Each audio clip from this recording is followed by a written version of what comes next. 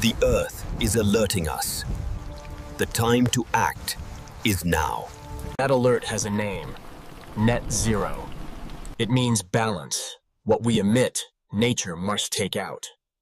Here in India, change is already happening, from wind and solar power to clean transport in our cities. And across the world, innovations like electric transport, carbon capture, and mass tree plantations are moving us closer to net zero. India aims for 2070, Rotary 2040, Maharashtra 2050. Step by step, action has begun. Simple habits, like carrying cloth bags, saving energy, or using reusables, bring us closer to net zero every day. When millions make these small changes, the collective impact is massive. Together, we can transform the future. But even with these efforts, the Earth's alert is still real. The warning hasn't gone away.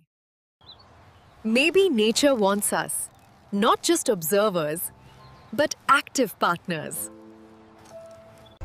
The Earth has spoken.